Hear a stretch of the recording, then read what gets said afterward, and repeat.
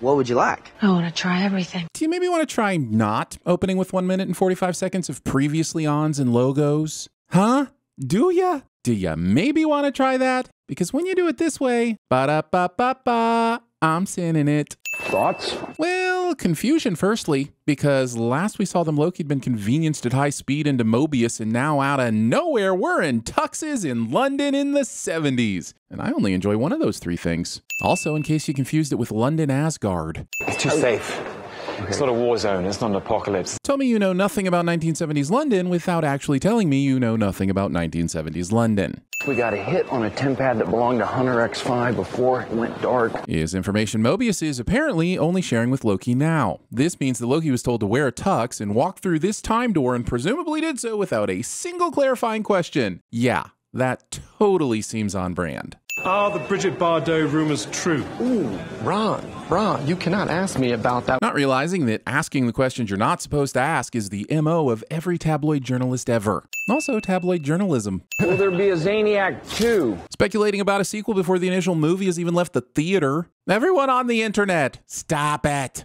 A sequel for the fans? For the fans? Probably not. For bucket loads of profit based on name recognition? Most definitely. Oh my God, it's Brad Wolf. Can I get your autograph? Anything for... Hey! Sure is handy that Mobius and Loki decided to travel separately from B-15 and that she decided to wait in this alley for X5. Surprise appearances that don't make sense are fun. Hold it! Loki does still have powers and stuff, right? Why is he letting Mobius do all the literal legwork instead of God of Mischiefing a trap for... Damn it, Loki, that is so not what I meant and you know it. Also, I'm not the suit jacket being unbuttoned in this scene.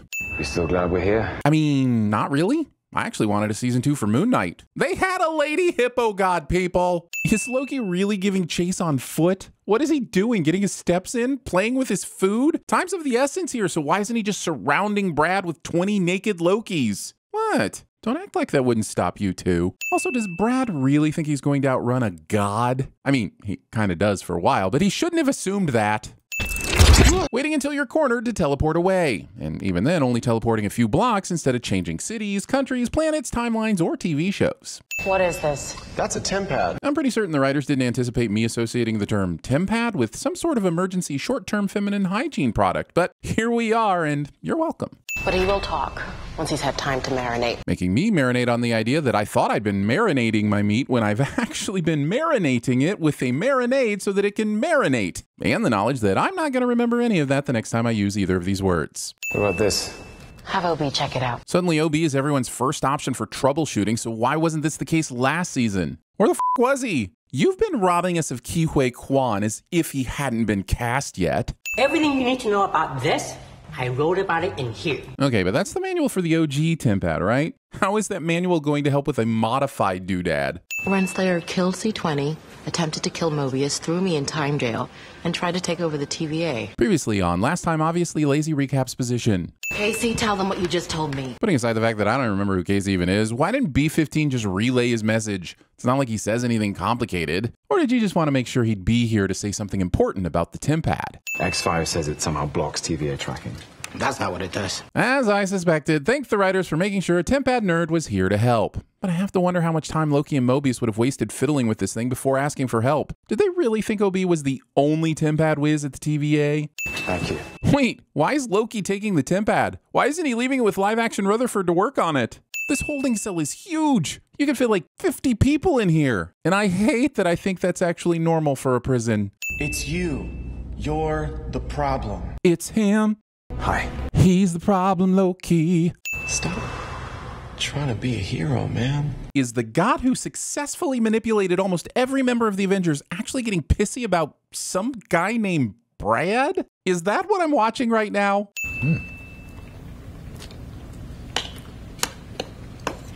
It's really good. Mobius and Loki have key time lime pie for this. Wait. Tried to use the Mind Stone on Tony Stark. It didn't work. So I threw him off the building.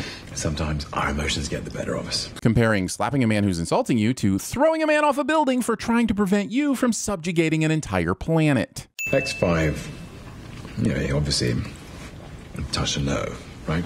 Continuing to call someone by a name they hate. Sure, he may have picked Brad, but it's still his choice. Well, come on, you're the god of mischief. Yeah, but he's also the god of changing into a horse and getting knocked up by a stallion. but nobody ever talks about that bit. We're definitely getting desperate. And I'll be honest with you, we're down to our last option. Wait, does that mean you only had 3 options to begin with? Because so far we've seen 2 attempts. Mobius asking nicely and Loki asking as threateningly as an English accent will allow. How are we now at the last option? Need I say it again? Loki has magic powers. So guess what? I wrote a little script of my own. Thing Edward Norton said while filming The Incredible Hulk somehow makes it into the episode. Oh well, good on Marvel for not letting anything go to waste. Mobius, get in here! Why don't you just let him in yourself, Brad? There's nothing stopping you from opening the door and calling Loki's bluff. False tension attempt is dumb. Why is this scarier than anything Loki could summon with his mind powers? Isn't the beauty of his abilities that he could put Brad through any number of hideous scenarios without physically hurting him? I may need to reassess my definition of the word beauty. Just tell me where Sylvie is, Brad. Making Loki the protagonist of your TV show has always been strange given his problematic past, but I'm glad we're finally addressing that by watching him torture a man. Why are you making so hard on yourself, Brad? That's actually not his fault. The script needed him to make it hard so we could temp-pad the runtime to 40 minutes. See? A little bit of mischief. I mean, as good as your plan. Mobius comes in and immediately gives away that he was in on Loki's plan all along, which lets Brad know he wasn't in any real danger. However, Brad ignores this and just continues to cooperate as if they hadn't just undermined their advantage for no reason. You're Ouroboros? Did Hunter B-15 not explain who she was taking you to on the way down here? That's either a sin for her for not explaining or a sin on you for not paying attention. And since I have no idea which, I'll just have to sin both possibilities and risk creating a branch in the sacred sin line. Will you sign mine for me? Of course I will. Happy to do it. Yeah, just next to your picture. Next to his picture? But we just saw him say, You're Ouroboros? as if he had no idea who he was looking at. Was the picture taken from behind? So we have to convince a rogue artificial intelligence to come back to work? Casey would be predictive at 2043 sins. It took me about 4 seconds of research to discover that Marvel actually worked with McDonald's to recreate this 1980s era restaurant. So instead of trying to fish out any nitpicky inconsistencies, here's a sin from McDonald's bankrolling a god that tried to murder a bunch of people in 2012. Does no one remember that time he ripped an eyeball out of an innocent man's head? Even blurred, I can see that this fountain soda machine has 3 options for Sprite, which is fucking disgusting. Those buttons should be filled with High C, Fanta, and Diet Coke. Protocol dictates I assign 1 sin for each Sprite nozzle. Show makes me realize that this would have been the perfect fucking time to bust out that Taylor Swift anti-hero gag instead of blowing it on Brad's setup earlier. Damn it, Brad. My break's in 5 minutes. Wow, good thing Loki and Mobius teleported there exactly 5 minutes before Sylvie's break. Can you imagine how awkward it would have been if they'd arrived after she'd had her break or wasn't working at all? So you see the future now. Cool. When you've literally been to the end of time itself, you don't get to be skeptical about something as minute as seeing the future. That should be like the most normal thing Loki has done up to this point. You like it here? You like this place? That's McDonald'sist. I mean, fair, but still. And now here we are, enjoying a meal like gentlemen. Well, you're enjoying a meal, but Brad only has a shake. For both of you to be enjoying a meal, he technically needs to have food as well. You could at least buy the guy some fries or nuggies. It's not scary, it's elevated thriller, all right? Using the phrase elevated thriller. You just gonna give everyone free will and walk away? Well, it's better than taking their swimming pool ladder away and then giving them free will. Rest in peace, my Sims. Rest in peace. You're going to bomb every branch. Yeah, including this one. For a second there, I was so immersed in the world that I assumed Docs was declaring war specifically on McDonald's and destroying them one branch at a time. And the fact that I didn't immediately question that means some sort of shark has jumped one too many product placements. Docs wasn't looking for Sylvie. She's going to prune all the new branches. She already is. So to recap, the information that Mobius and Loki went through all of that trouble to discover is information that would have been revealed had they just stayed at the TVA and waited. Excellent. Glad I was here for the ride. 10 out of 10. They've pruned 30% of the branches. Show wants me to allocate my precious give a f**ks to 30% of something it hasn't bothered to show me. That's how they're bombing all the timelines at once. They're all connected to that central control panel. She said with the confidence of someone who's examined this setup for much longer than the 3 seconds she's been here.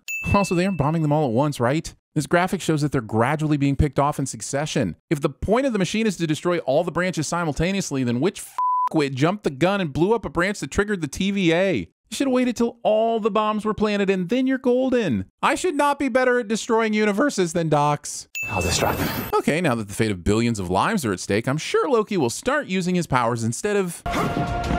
In the name of the All-Father, damn it, Loki, you're not Captain America. This is not why we love Loki. Don't overthink it. Overthink what? The fact that this machinery go bye-bye dusting should have been the power move you opened with? Mobius, you should come back. You better come back and take a look at this cliche. portals that know exactly how long to stay open depending on the drama of the moment. I'm going home. If it's still there. Shouldn't your TemPad tell you if it's still there when you try to connect to your home? Like, is there a chance she just walks into fucking oblivion? Oh, that's the thing that I totally remember that does the thing that I should be excited by. Yes, it was in the previously on, but you didn't tell me what it was or where it came from, damn it. Episode does not contain a Gugu and Botha Ra. We should look for him in the ball pit at McDonald's. A little over the top, don't you think, all the shadow play? I'm Ozzy Osbourne, and I'm the Prince of Darkness.